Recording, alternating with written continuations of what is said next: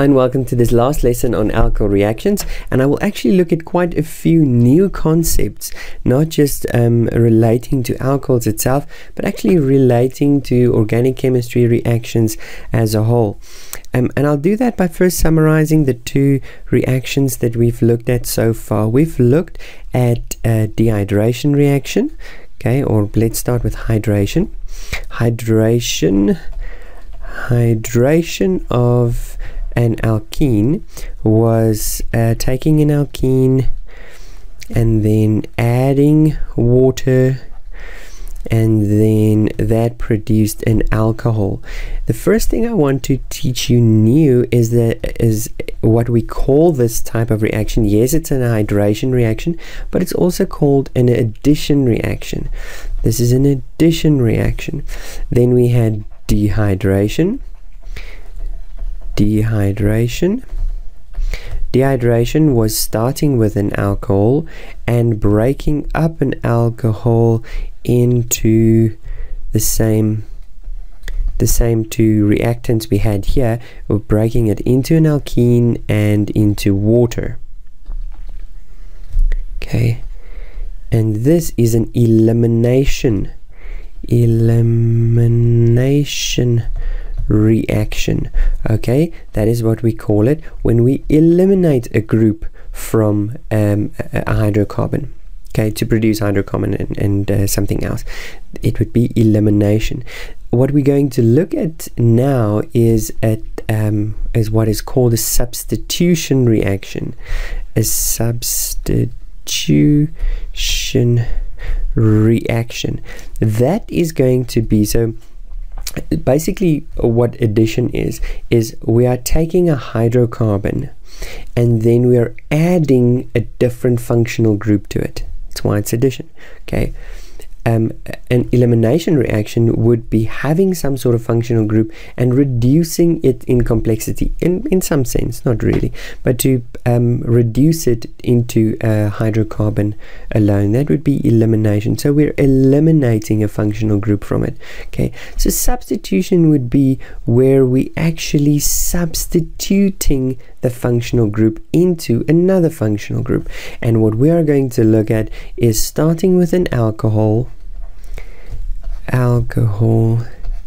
and then adding to that alcohol a halogen halide.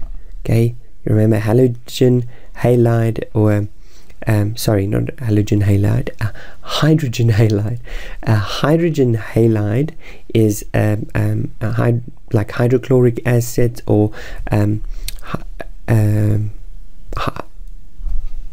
hydrogen bromine or hydrogen iodine. It's a hydrogen and one of the group 7 elements, and this is going to produce, as a result, is going to create a haloalkane plus water. Okay, haloalkane plus water, and you can see why, because we've got the OH molecule here, we've got the H molecule there, so these obviously are going to produce the H2O molecule, and then we've got the alcohol that has lost the hydroxyl substituent and now receives a halo substitution, or can receive the halogen here to produce a haloalkane. Okay, so that's basically the idea, and I think if I change colors I might keep your attention slightly longer. And so let's look at an example of this. Before I do, however, go into the example, I need to first explain something. Primary and secondary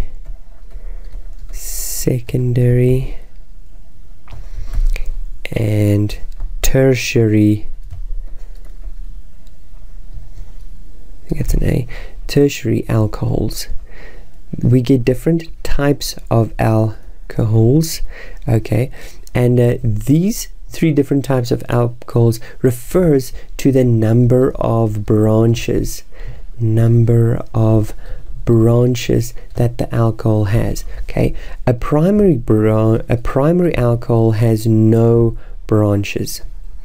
Okay, so it is literally something like ethanol, butanol, propanol. Doesn't matter where the alcohol is in that carbon chain, that would be a primary alcohol. A secondary alcohol is obviously one that has one branch. Well, I say obviously, that's what it is. One branch. In that case, it means it's a methyl. It has a methyl or an ethyl group, or it doesn't matter. It's got a single branch. A tertiary alcohol has two branches. Two branches. In other words, for example, it is dimethyl, or diethyl. Okay. Now, the reason why this is important is because reactivity, the likelihood of something reacting, does involve the branches, because the more branches there are, the more reactive an element would be. So in this substitution reaction, it is important to note that primarily, I shouldn't use that word because primarily means something here, but the alcohols we will work with to do a substitution reaction in this case will be tertiary alcohols. They are more reactive when it comes to this specific reaction. Okay, so let me look at a tertiary alcohol. I'm going to look at, okay, we're going to look at this one.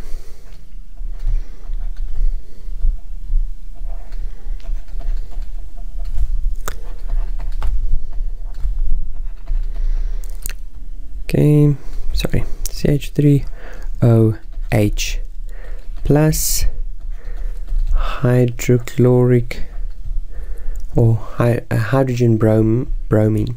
Okay, so what is this one called? Let's quickly see. What is the longest chain? We can see, doesn't matter where we take the chain, it can either be starting here, there, and there, or here and there. We can see that it doesn't matter where I start, I've got two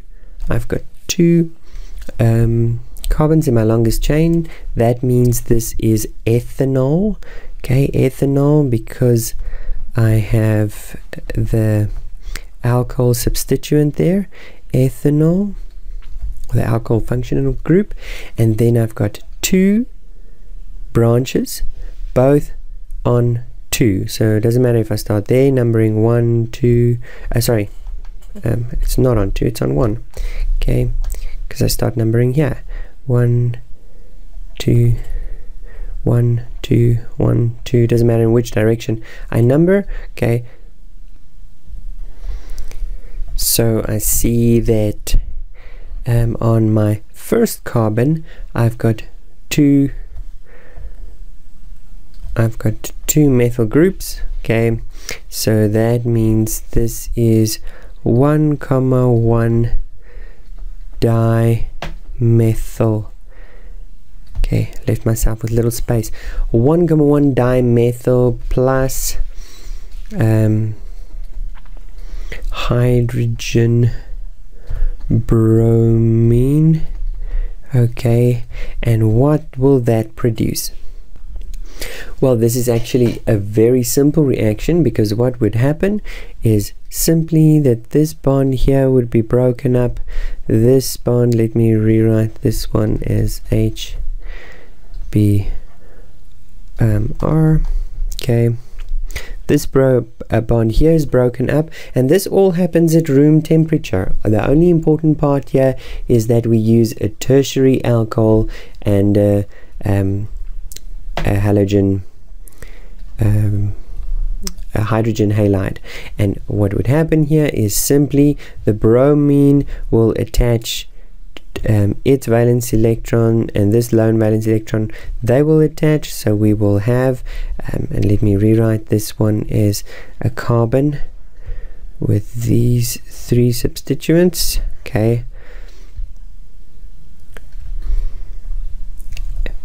and bromine, that's what will be produced, and then the hydroxide ion will attach to the hydrogen to create H2O. It's as simple as that, really not very difficult. Okay, however, that is what will happen if we have an alcohol reacting to hydrogen halide. Okay, so that was the process of actually starting with an alcohol and producing a haloalkane. Is it possible that we can go backwards in this process? Is it possible to start with a haloalkane and producing an alcohol? Yes, it is. And again, this is a substitution reaction because we're replacing the substituent. So we have a haloalkane. If we take a haloalkane, this time we need the hydroxide ion from somewhere, and we will get it from a base, something like potassium hydroxide or sodium hydroxide, some sort of base, and that will produce an alcohol plus a salt. Okay, so don't worry if you don't know what I mean by here. Later on we'll do acids and bases. This, for example, is a base, so when we do that topic you'll also understand this whole topic a little bit better.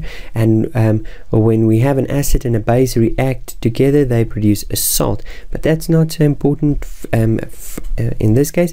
What we do need to know though is the reaction conditions for here. So the reaction conditions, in other words, how will we conduct this reaction? Okay, well, one is we will dissolve the haloalkane, let me write it like that, in ethanol. Okay, dissolve the haloalkane in ethanol, and so ethanol would be a catalyst. It will help in this reaction. The second thing we would do is to add an aqueous solution of our base, okay, which in this case is potassium hydroxide. And then the third thing we would do is we would heat the solution. So let's write that in a different color as well. We would add heat, so we will heat it up. Okay, and what will this reaction look like? Okay, let's use an example. Let's take the same reaction, or the same compounds in this reaction. So we'll have our carbon with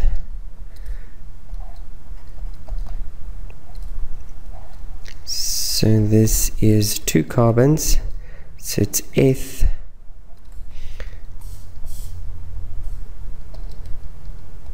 and bromine. So this is 1 bromo 1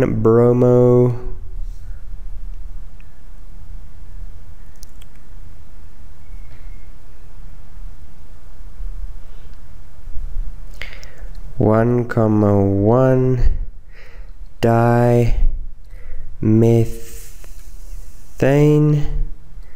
so methyl ethane. Okay, 1 bromo 1,1 dimethyl ethane plus my potassium hydroxide, and this is in an aqueous solution. Okay, and added together, what these two does with ethanol as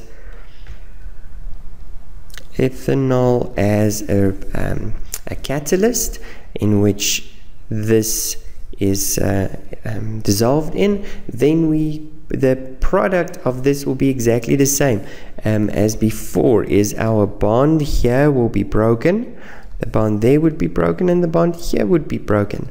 So the carbon with its 1 valence electron will react with the hydroxide to produce, okay, carbon hydroxide on that side, and here we'd have our carbon. The rest of this will stay the same, so we'll produce a tertiary alcohol, okay, plus, and now the potassium and the bromide would react to produce potassium bromide, or bromine will react, potassium bromide, okay. And yeah, that's it. That is really it. So you can see that it is a haloalkane producing an alcohol. Okay, alcohol, which means that it was a substitution reaction. So these are going to be the only reactions that we are going to look at this point. So we'll see you in the next topic where we move on to the next functional group. We'll see you then.